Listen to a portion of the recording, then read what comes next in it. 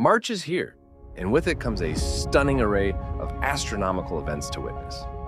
From saying goodbye to Venus to witnessing a comet and a lunar eclipse, there's something for everyone to enjoy.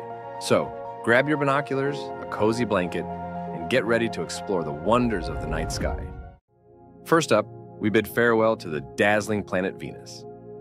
On March 2nd, it will be the last morning you can catch this beauty before it dips below the horizon for several months.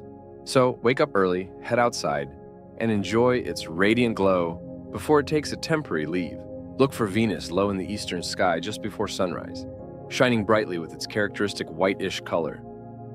On March 10th, we witness a super new moon. This means the moon will be closer to Earth than usual, making it appear slightly larger in the sky. However, since it's a new moon, we won't be able to see it directly. But fear not, astronomy enthusiasts. This creates the perfect opportunity for stargazing, as the night sky will be exceptionally dark. With minimal moonlight to compete with, expect to see a multitude of stars twinkling brightly, including fainter ones, typically hidden by the moon's light.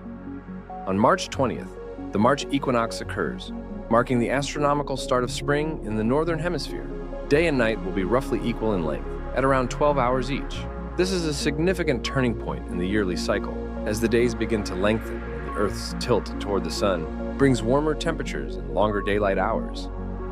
On March 22nd, be on the lookout for Comet 12P Pons-Brooks. While you might need binoculars or a small telescope to get a good view, it's a wonderful opportunity to witness this celestial visitor making its way through our solar system. This comet has an orbital period of about 37 years, so if you miss it this time, you won't have another chance until 2061.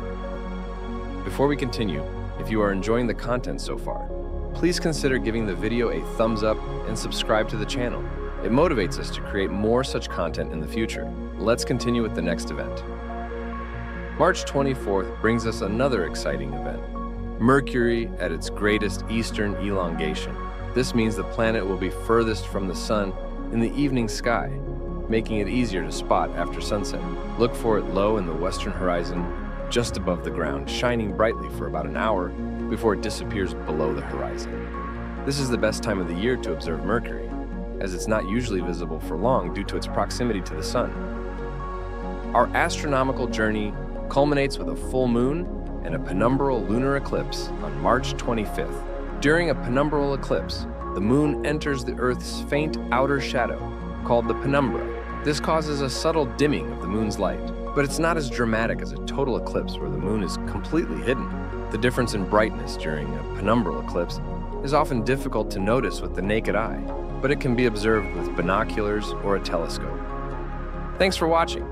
If you know anyone who would be interested in astronomy, please share this video with them. The space is full of mystery, so get out there and explore the night sky.